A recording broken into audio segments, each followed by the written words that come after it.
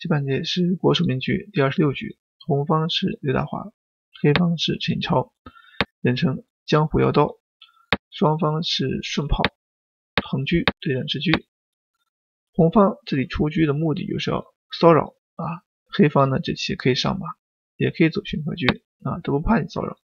因为你抓的话，它可以炮8平7啊，将来呢可以补时把你赶走。点这儿的话上马没有用。举个例子啊，点这儿上马，那么一吃炮长起来，你这一吃一大车啊，反而还丢个车。所以这个棋啊，你是没有便宜的。你正常出子儿的话，到这里打你，往这儿走的话，他这里可以选择的就是回一个窝心马，然后再平炮打你。所以这个棋啊，移形换位之后非常舒服。你这个车点进来反而遭到利用。红方上边马又不甘心，所以呢现在上正马就很舒服，堂堂正。黑方这棋也是马8进7红方选择招法是先兵7进1，看你冲不冲一冲退炮打你。那么这里的话，黑方卒7进1将来的意思就是对个车，把这个马跳上去踩兵。红方霸王车，他不给你个机会你要是对车的话，他可能上马踩你一脚，你一过来他进车一看反而还要打你，所以这棋你对车会被上马踩车所利用。先不合适看你怎么走吧。那么现在你要是直接这里做一个上马踩车的话，但是你这个棋它没有踩车，那么这里人家就不会去顶你就不再有这个长车打车手段，他直接进炮双炮打你中兵，你吃一个卒丢一个中兵中路失守肯定是不利的。所以你没有踩车的先手你就不能上马，那这里只能先点车过来准备去吃。黑方飞个象，将来要看那没有用。红方车1平4，为什么不走车1平6呢？因为这里有一个闪击手段那你过来之后呢，他送个卒给你，你吃还是不吃？不吃就攻你马，你一吃他一踩车你再走这个他就杀出去，将来你这个马要受攻所以这里非常不利。临场的话可以看到对方上马这个闪击很厉害，红方就霸王车不让你闪击，黑方看住。那红方这个棋呢，一时半刻也没什么手段，刚才说到你上马之后他可能双炮打你中兵了，那你这棋也只能吃一个了。接下来这棋呢，黑方冲卒，红方呢这个棋可以考虑吃掉，然后退炮打车，这样的话应该说还是比较积极的。那么到这里他可能担心的是甩车腰对，那么这个棋红方也不怕，对完之后虽然炮看住了马，但是黑方这个棋底线有问题象有问题，所以红方仍然可以甩炮等你飞象的时候，他这里可以考虑这个象连起来。所以这个棋走下去的话，应该来说是红方比较满意占优。所以呢在这个局面下，那么红方应该吃掉。红方他是考虑到这个炮一走要踩车，而且呢他一退车到河口又能看住这个兵，所以呢想一招两用投机取巧。但是呢这个棋申继超又走了一个巧手这一步棋很经典呀。那这里隔断你硬要吃也没办法，你非吃不可。冲过去之后你还要吃，吃完之后上马，这个时候你又不能顶，他打双车因为他有根，这样的话你丢双车之后就车杀出去太厉害了，所以红方就兵3进1。那这里能不能对车呢？也不能对，为啥呢？对完之后你的河口就空虚了，他现在这棋一打车你往这儿一走之后他再打车，你再一回的话他有这样一招棋，弃马之后进炮打车绞杀，所以呢你不敢吃，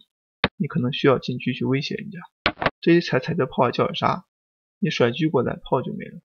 那你要是上马之后希望先弃后取那人家可以不吃你，把炮踩掉就可以了，对吧？底象也大，然后分边，这车过来吃马这将来你肯定要看，这过来他一吃炮就尴尬了。所以这个棋还可以强行突破，手段很多，也可以上马，所以这个棋你就要收工了。那么到这里之后呢，红方还是先走兵3进1，把车在河口一带保留防守，让这个车暂时杀不出去，延缓黑方的反击。黑方打车之后，红方想走这个车4平6又不敢走，为什么呢？刚才我们说到一打，你现在往这儿退，他车过来一吃你受不了，他只能往中间退然后这个中兵一踩之后，刚才你说你可以不吃，对吧？现在这个棋你要不吃，他现在踩双啊，那一吃就是这样一招棋，所以呢非常危险啊。所以呢红方就感觉这个右车左移之后可能要受攻，所以他把这个车藏在马后面，就先看住马。那黑方还是把它牵住啊。到这里的话，下一步要出车过来吃炮的，所以红方这个棋呢，它可以先脱身比较稳啊，因为对方不能打，一打这边吃着马，所以呢这个棋就可以解决问题。黑方现在面临红方下底炮，肯定要牵，红方可以通过拱兵过来吃对方的马，然后呢上马打车，这样的话就可以解围，这是他唯一的机会。选择上马的话，这个棋吃掉再一吃之后呢，这个棋选择平车过来，那么黑方就占优了。红方这个棋呢，他走炮二平一，就是想打象反击。这个棋正确的思路就是先脱身，那你吃一个我吃一个你要补象之后我再这样去走，那么你吃一个子之后我这边打出来，形成一个互有顾忌的局面那么到这里之后呢，黑方当然不会打，黑方落象，红方还是要退回，黑方再车过去扫兵黑方还是占据优势。所以说这个棋红方在下风之中还是能够支撑一下。他选择的招法是炮二平一，这个顺序搞错了之后，那么黑方就平车不让你闪击了，所以你想吃马闪击脱身脱不了了，这已经被牵住了。那么这个时候平炮又去牵制，黑方直接打掉，因为他这里有一个炮六平七打车的手段，你这边一走，他直接把象打掉，你这边一补士他就炮分边，所以呢这个棋叫抽那你受不了呀，抽到这样就等着输了这一飞象这卷为掉，双车炮错了，所以临场的话红方也不得已用炮去挡，结果黑方这里走出一个退炮打车的巧手，这一步棋走完之后对方就认输了因为必然失子了，这里的话不得不认输，陈桥获胜。这盘棋是国手名局第25局，红方是蔣川，黑方是胡荣华，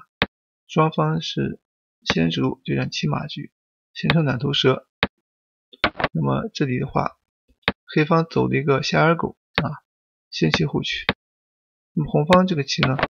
被黑方盯住，现在呢他过了一个兵，可以考虑长车将来过来策应这个兵，比如说拱炮这个炮一走之后呢继续攻马，那么这样黑方为了上马，他就只能将军之后再去上马，红方可以正常考虑补象就行，那你吃一个我吃一个你要上的话，将来他这个棋也可以上马，你再去踩他可以下，这里你还不能吃，为什么呢？因为你一吃他有个妙手可以打车，你看似一吃之后呢他底线一将将来你补士车就没了，所以红方这个棋他怎么走都是有先手的。实战的话这个棋那么红方他没有走车进，他选择的是马三进四，他不希望被对方这样牵制住，所以呢就想急于反击，那么黑方就马二进三，刚好声东击西他这边呢开始利用你，对方你兵白丢掉肯定不甘心，换掉之后呢飞象打车抢先手，那么这个就退一步现在踩着兵，下兵的话打兵，兵肯定守不住，对方想平炮之后进车过来拦，但是拦不住呀，打掉之后呢出车赶快去对简化局势，不对就吃双，对掉以后呢黑方可以考虑的是炮二平一，然后上马调形就可以了，那么这个棋走下去黑方应该反先了。实战的话选择的招法是车七进抓马去了，那红方就切马，虽然说把这个马切进来没什么点位，但是呢黑方也没什么棋，上马之后人家飞个象，你一吃他进车先抓你一步，退回之后呢这里要对马，现在他踩过来踩你炮，这炮二进一之后呢平车过来再对，双方利用的原理就是黑方欺负红方就有一个马，给你堆个马，让你兵种差，那么红方利用的就是黑方他就一个炮，给你对掉一个炮之后你就没炮了，所以双方都是在对兵种黑方肯定不想对，红方先补士，黑方采取的招法是后马进六，那这个马跳到巷口就很舒服了，红方的位置稍微偏了一点红方就上马盯着炮继续呢欺负你，那黑方到这里就补个士，你要换就给你换吧。换了之后，反正这个棋他2个马活跃，残局还有中兵助阵所以呢红方又不甘心去换，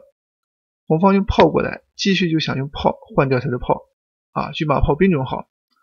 那么现在这个棋黑方他就只管选择上马。到这里红方退回来采车，那黑方就扣住不让。红方这个炮又甩过来，试图想要来一个闪击。接下来这里有吃马的手段底线闷攻，所以呢黑方就先补象。红方你再甩，他车就可以过来挡你还围你马，所以对方不敢。那现在他马骑进8，就想纠缠没有便宜，把炮踩掉吧。黑方就不给他机会。红方再去想对子的时候，黑方还是挡住不让。红方一看难讨便宜，索性换掉。换完之后，黑方这个局面呢应该说是稍优因为他马位好，这个中卒也快。红方的话，这个棋选择马8退7，黑方就卒5进1。红方选择招法是回马，那么黑方小卒过河。红方现在跳马进来，这里黑方选择是点车，卡住象眼要打象。对方飞象之后呢，这里再退车回来，把对方这个马牵住。红方继续上马，进行一步踩炮，黑方炮3进2。红方这里赶快进行一个对车。到这里的话，其实应该走长炮比较好积极一点。那么长炮这个棋的话，将来进车吃炮呀、别马腿这些手段比较积极。那么限制对方往过甩。那么实战的话，他走这个进车腰对，那么黑方他选择是退一步。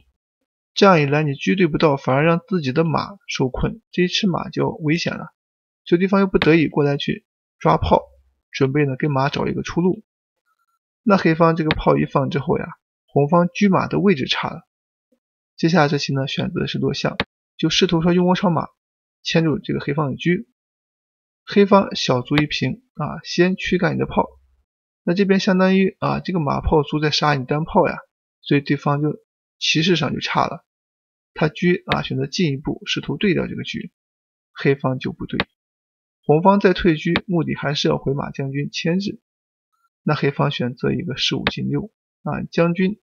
他这里可以选择出来，因为你这个车位置太差，所以呢现在这个棋黑方一掉车一上马就要赢，对方赶快对车杀底是逼迫。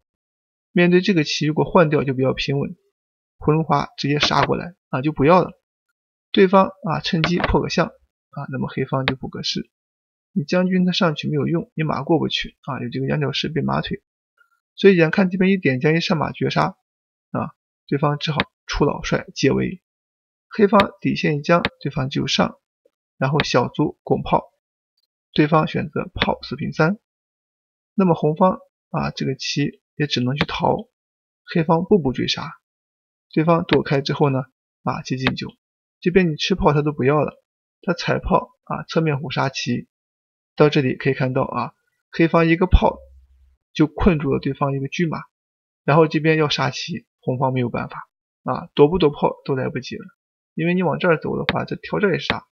所以2步杀招。到这里防不胜防，蒋川只好认输胡荣华获胜。